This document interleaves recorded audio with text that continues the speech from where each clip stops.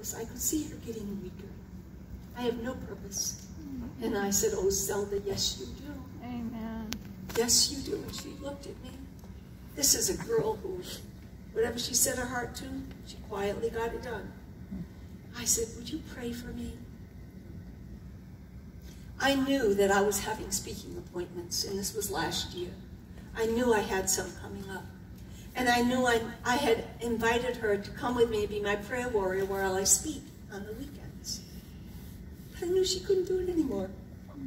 But I also know that our God is faithful, and he takes those prayers and he keeps it. And so he dishes it out when we need it. I'm convinced of that. Amen. Next time, remind me to tell you the story of when we went to a woman's retreat. It's a powerful little story, and I'm sorry that I'll tell it this afternoon, but I want to respect the time.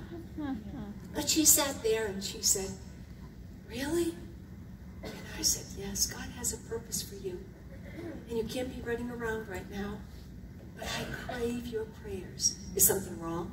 And I said, no, Zed, nothing's wrong. I just need the Holy Spirit in a powerful way in my life. Every day, that lady called.